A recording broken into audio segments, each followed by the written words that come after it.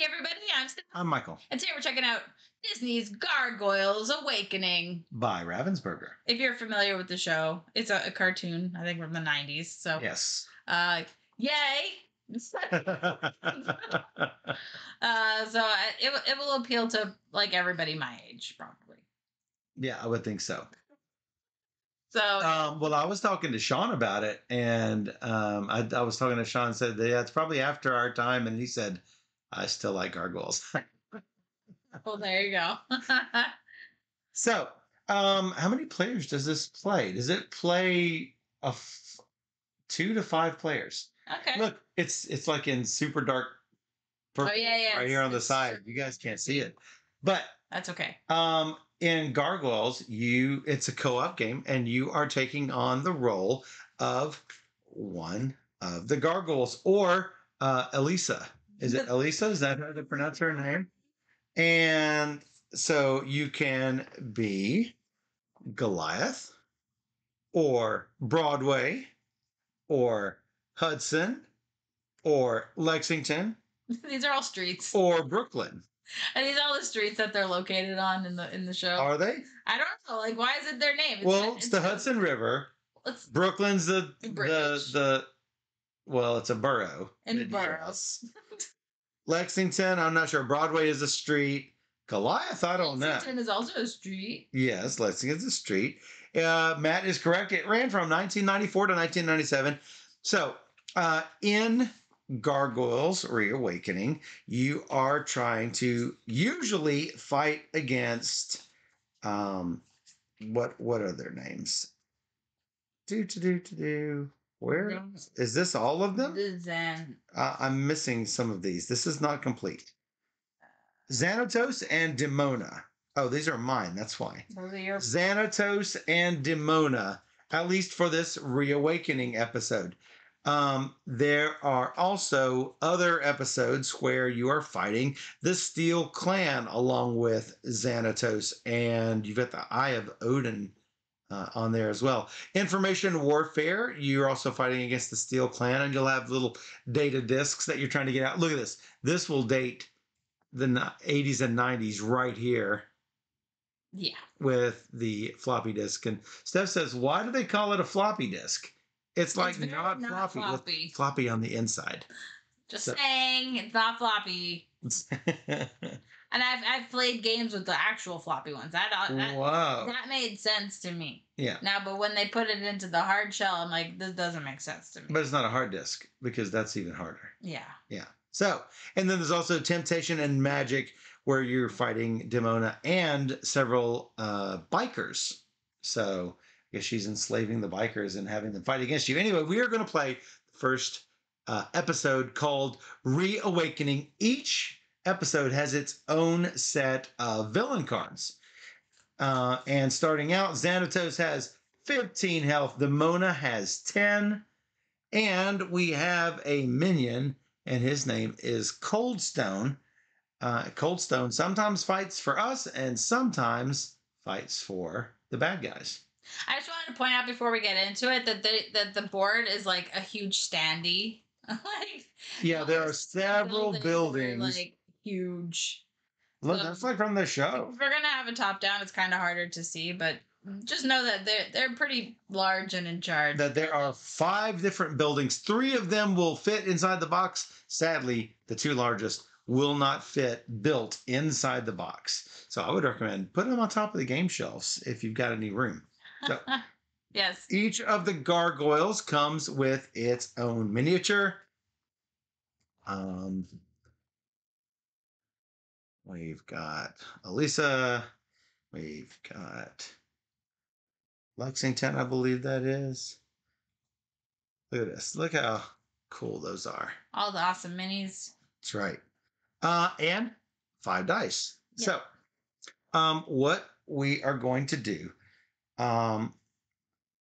first set up the episode as it says on your tracker. I'm going to be Goliath. I've got my own set of cards. Steph is Elisa, and she has her own set of cards. And we are going to try to defeat Xanatos and Demona. And we have to have Cold Stone flipped over to his blue side, which is the good guy side, not the bad guy side. Is this me, Steph? This little blue one here? Yep, that's you. It's not little, it's huge. Yeah, he is. He is pretty big. He's huge. Oh, spiritual warrior. Oh, spiritual warrior. To the stream, we're happy to have you. Babs112 from YouTube. Nice. So, Taka's got to drive home. So, the 3.5-inch wasn't floppy. The 5 1/4, it was bendable, but they mean the floppy disk on the end. The thing that stores the data is floppy, which is the thing on the inside, not the shell around the outside. Right. Because in a hard disk, it is actually a hard metal disk. Anyway, so set your health to the top spot. 6 health. Yep. For me. On your turn, you're going to get to do a number of actions. I get to do 3 actions on my turn. So I've got a move of 2, which means I can go 2 spaces on the board. I've got a glide of 4. So if I'm going to be gliding from anywhere on top of a building, I get to move 4 instead of 2. And I've got an attack of 3. So anytime I'm standing next to a bad guy and I want to fight, I will roll 3 of these dice. So each character also has special abilities and things that happen in the daytime. So basically, gargoyles come out at night, and during the day, they all hide, and I guess they turn back to stone form, and then they can heal up. And that's what happens in this game as well. Yes. Should we look at the board? Yeah, let's do that. Let's go to the overhead. Ta-da!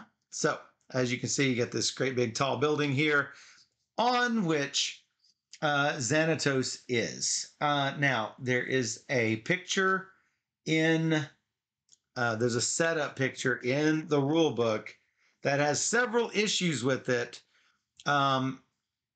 The Reawakening says to start Xanatos off right here.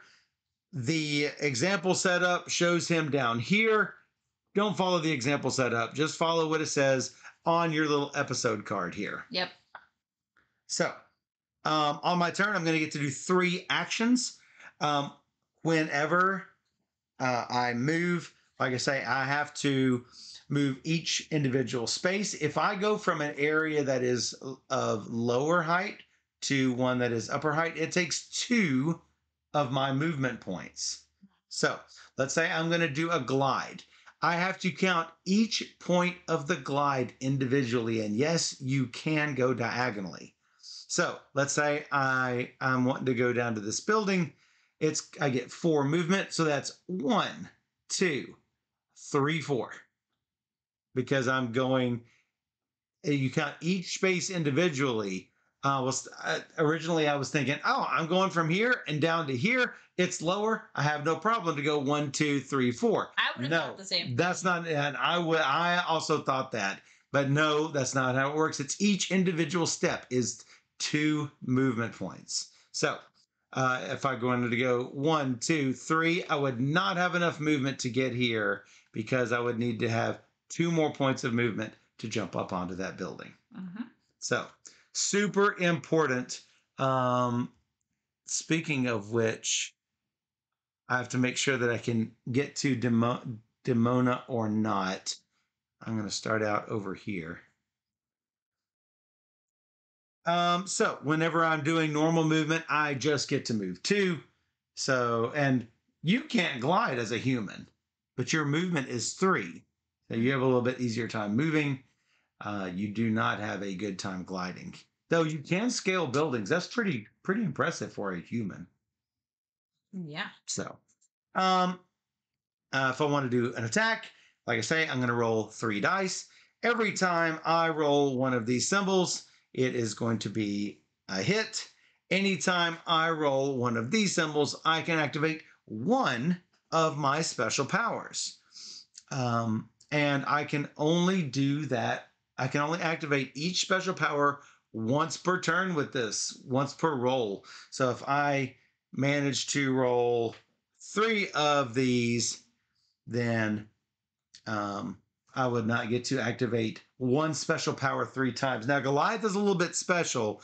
His special power is any lightning bolts I roll may be changed to scratch, which is a point of damage. So I would think all of those can be changed to scratch. So, especially since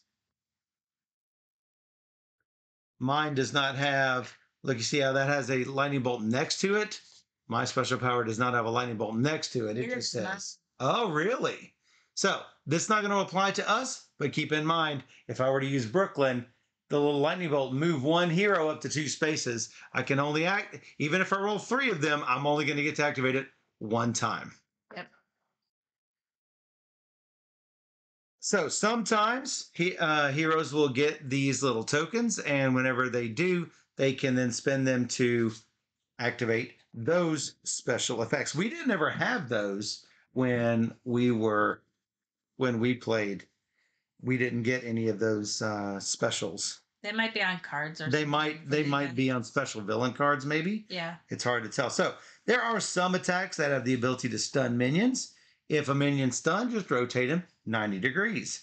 And they don't activate this turn. So basically, there is no upright for minions. The game only comes with 2 plastic stands. So these Xanatos and Demona, they will actually come in stands. We've got them laying down for you guys. Actually, Xanatos is not lying down because he is leaning up against the building right now. Yeah. Some attacks have a range.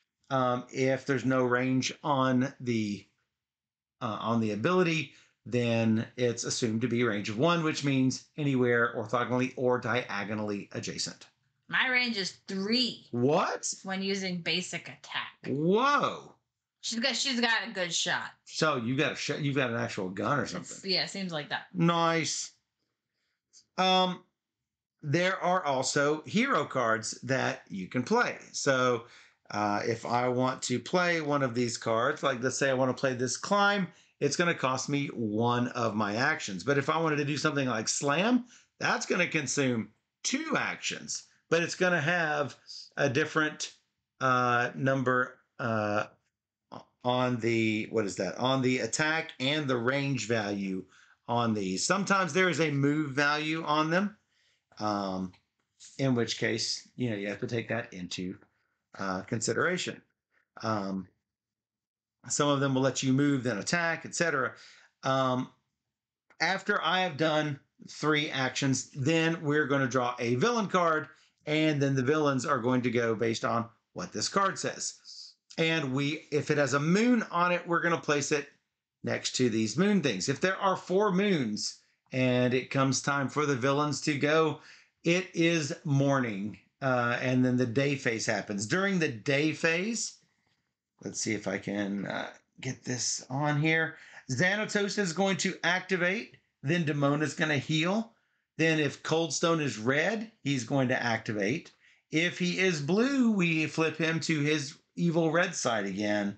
And then we shuffle all the villain discard pile back into the villain deck and get that started again. Also, we're going to do our daytime effects, which is discard any number of cards from our hand, reshuffle the discard pile into the deck, and then draw until we have 3 cards in hand and heal 3. What are you laughing about? I'm healed too. Oh, you're only healed too because you're not a skill token. Oh, one of those little those little 4-way symbols. I was laughing because Quaid was like, I had a huge crush on Elisa. On Elisa Mazda as a kid? Nice. So strong and powerful. Guys like strong, powerful women, I guess. Maybe so. Yeah. Best cartoon series Disney produced. So that's pretty awesome. So I'm glad you can see this game. All right, I believe that is it, except for maybe some edge cases on here. I feel like I've forgotten something. You do not have to spend action points to activate those skills. So, and you can activate them during any player's hero phase. So, I think our goal right now is to try and gang up on Demona before she heals. Yeah. That's what we did when we played the other to my card. You're a person? No. Oh, it's over there. Yes. Got it. So no. Okay. Xanatos and Coldstone fly. We ignore the cost of moving onto buildings. Coldstone will ignore all damage dealt to him. If we do damage to him, he flips to the blue side. No, sorry. If we do a lightning bolt, we can use a lightning bolt to flip him to his blue side. Yep. So that's super important. Are you first? Be first. I don't know. Let's find out. Alexa, flip a coin. Okay.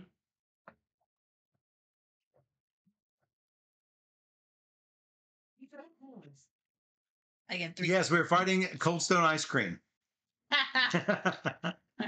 It's true. Did you draw your 3 cards? I did not draw my 3 cards. 1, 2, 3.